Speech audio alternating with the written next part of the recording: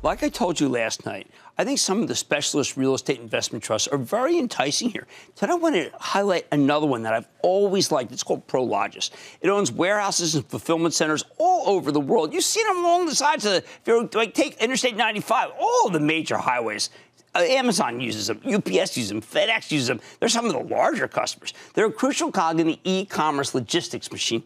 When the market gets annihilated, well, you know what? Everything goes down. Prologis tumbled from 99 to below 60, and it bottomed there a couple weeks ago. So why didn't I pound the table then? Because even though the lockdown's great for online shopping, Prologis also has rents warehouse spaces to traditional retailers. Not a great business right now, and so I was a little gun-shy. Plus, historically, this company's been a little cyclical. You got to worry about how they'll hold up in the face of recession. They were one of the first stocks that bottomed in the 2008-2009 recession. Yesterday, Prologis held a business update, though.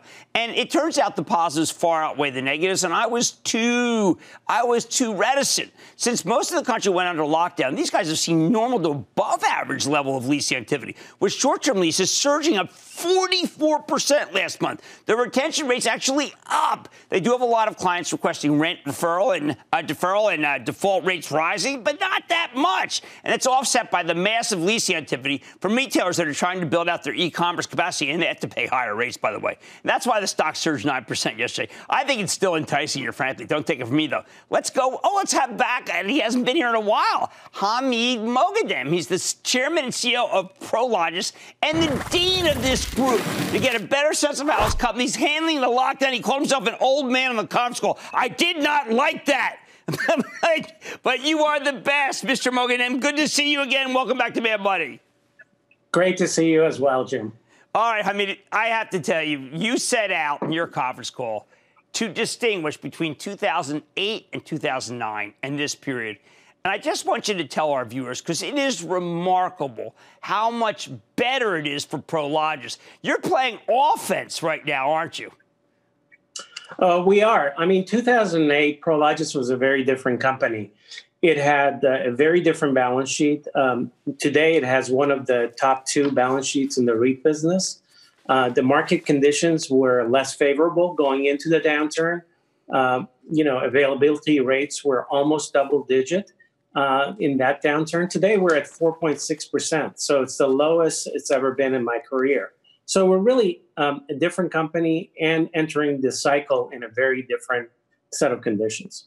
You're also now much more of a global company. China, you've been dealing with the impact. This was no stranger for you. You guys were ready.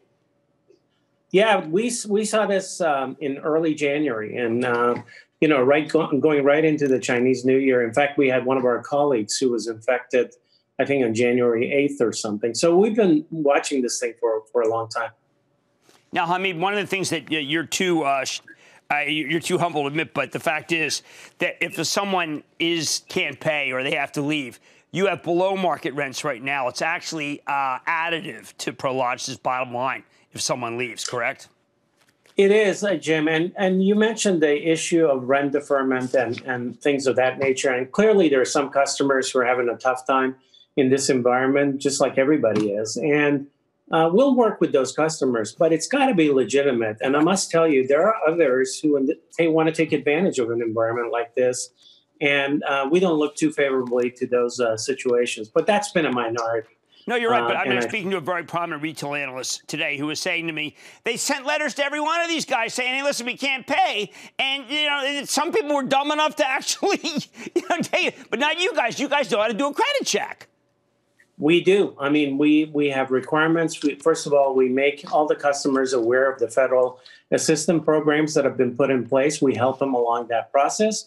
And if we need to, we don't have a problem helping the customers that are really deserving. But this is not an opportunistic environment, and nobody should behave that way. One thing that you did point out that I was very proud of, you said, look, there's more business, there's going to be more manufacturing in the United States. So you also caveat it by saying in North America. And you know what? Frankly, if it's in Mexico, they're not going to give us a hard time because we're great allies. But talk about that reshoring that you think is going to happen. Of course, that is going to be helpful to our business. But at the end of the day, we don't really care much about where stuff is made. We care about where stuff is confused. consumed, sorry. And where things are made, changes with labor rates and tax policies and tariffs and all kinds of things, which are really unpredictable. But people don't move. LA is a big consumption center. New York is a big consumption center. And those are the markets where we have a big presence. And we found that by staying close to where the end customer is, we can have a very profitable business that's resilient. And it sounds like the end customer, general retailer, food, medical supplies, electronics, and then the what goes with it, paper, packaging. These are all just incredibly strong during the month of March. Jim, 2.5% of the global GDP goes through our buildings.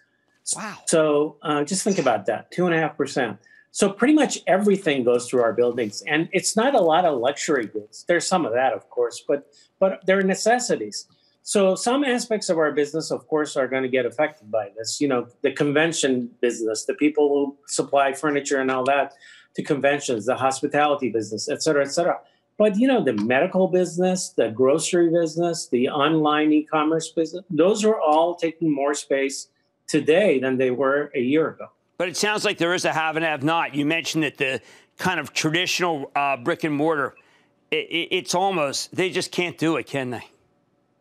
Well, it's tough to sell goods when you're closed and there's social distancing. So, I feel for those guys. I mean, that's a tough business to be in today. And, the good ones will come back and do pretty well. But I think, and this trend from bricks and mortar to e-commerce has been in place for quite some time. I think this situation is accelerating it because a whole generation of customers, older customers like me, who may not have been as involved with online purchasing, they're now learning new habits. And I don't think they're going to unlearn those habits as they discover the convenience of using online products and services. No, I sure wish I'd included you. I did that piece the other day about real estate investment trusts, and I focused on a couple of companies that I think don't have the growth path you do, or in a little more cutthroat, which is data center. You own your space, and you've got the best balance sheet. Congratulations on everything you've accomplished, sir. Thank you. Okay, that's Hamid Moghadam. He's the chairman, CEO of Prologis. They've been through tough times, and they've come out on the other side, and this is really a great company. And I regret that I did you a disservice by not talking about this one when I did the piece about data centers, because this is in another part of the REITs, but it's a lot stronger in a lot of ways. Mad Money's back in the break. Don't miss a second of Mad Money. Follow @Jim Cramer on Twitter. Have a question? Tweet Cramer. #MadTweets. Send Jim an email to madmoney@cnbc.com or give us a call at 1-800-743-CNBC. Miss something? Head to madmoney.cnbc.com.